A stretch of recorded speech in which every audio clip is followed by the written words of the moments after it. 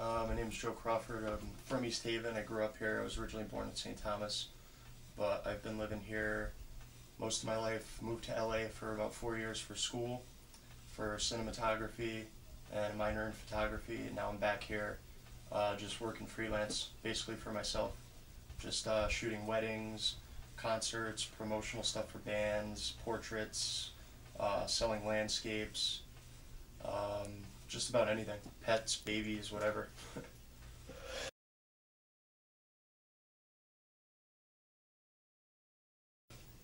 Well, I've been shooting forever. I mean, I would say a little less than a year ago is when I first decided that I wanted to quit my daily job, which at the time was I was a chef for about 7 years, and I liked it, but I just got sick of the kitchen. So I kind of was doing photography just for fun with my friends. I would shoot, I used to work on set for commercials and music videos and stuff like that, and that's how it all kind of started. I would be set photographer, which initially started out, I would just shoot photos on set for continuity purposes. That way, if we tore down a set and had to re-put it up to get pickup shots, we would know exactly where everything was. And then I started doing headshots for actors and actresses out in Los Angeles for their comm cards and stuff like that. And then I drove back here from LA and shot a lot of landscapes, and I've been using Photoshop for about 10 years now, just, for fun or doing graphic design or whatever. And I wound up editing the landscapes. A lot of people really liked them, so I decided to quit my job as a cook and just take on photography full time. And then since then, it started with selling a couple of my landscapes, and then from there I've gotten hired to do portraits, weddings, baby photos, shots for models around here. I shoot for a lot of bands, promotional stuff for flyers and album artwork, logos, branding. I do a little bit of everything. I shoot some commercial stuff, like I shoot for a car dealership for all their websites. I've shot for restaurants for their menus. I've designed menus. I've shot for various companies for their products. And basically I just started out doing landscapes, and then everyone randomly asked me if I could do other stuff, and at the time I didn't really know what I was doing, but they were willing to let me try it out.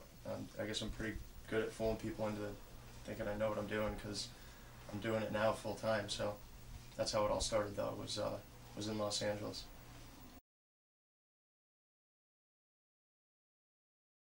I think that since I've started, like I said, when I started, I didn't really consider myself an artist.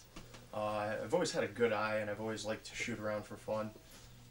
Never thought I'd be able to make money at it, but initially, like I said, it was just more of documenting something, and I think the artist portion of me, because I used to do cinematography and lighting and stuff like that on set, so I already had a good eye for, composition and color and lighting and stuff like that. So I pretty much just took it from the cinematic approach and brought it to photo, which to me came really naturally because I was so used to moving shots, with really elaborate 50, 30 or 40 or 50 lights all over the place for the setup, because the camera's moving through all these different environments, without a cut. So for me to frame one particular thing, it's kind of comes a little easier for me to light it, because it's just one setup, one shot, one composition. And I kind of like the fact that I can concentrate on that one shot, because my knack was always storyboarding movies, and basically that's what you're doing, is you're setting up single shots throughout the whole movie. So I think as far as growing as an artist, I've just gotten much better at use of color, composition, contrast, all that kind of stuff, and that is derived pretty much from, like, being a cinematographer on student films and, lighting stuff for music videos and commercials and stuff like that. So cool.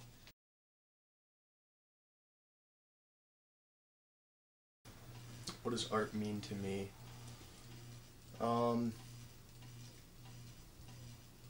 That's a tricky question. It's kind of vague. Art for me is about doing something that no one else really has done before, which is difficult. I mean, obviously every artist has inspiration from someone. I like to take a piece from, whatever I can see between movies, between other photographers' work. Personally, I'm more of a morbid, dark kind of artist, I guess you could say. But I mean, doing stuff like this all the time isn't going to pay the bills. I also really enjoy doing landscapes. I like to travel, So that's another big thing for me. But you know, any artist will tell you that if you're gonna do what you love every day and make money at it, you're gonna have to sacrifice and shoot some things you don't like, or do, or paint, or whatever. You know, some things that you don't like to make the money. But that also allows you to free up time to do the stuff that you do like. You know what I mean? No one's gonna hire me to. I mean, maybe someone might hire me to take a picture of them and make them look like a zombie, but the market isn't as big as, you know, weddings or portraits or nice baby photos or cute photos of kittens or something like that. And I mean, I still enjoy, you know, finding the art in that, the composition, you know, to take a moment and give it to someone else, you know. But really, what I love to do is, you know, really more stuff like that. So it works, because I'm a camera junkie too. Like, I'm an artist, but I'm also a tech and a camera junkie, so as long as I've got my camera in my hands, I really don't care what I'm shooting. I'm having fun doing it, so Awesome. it works out.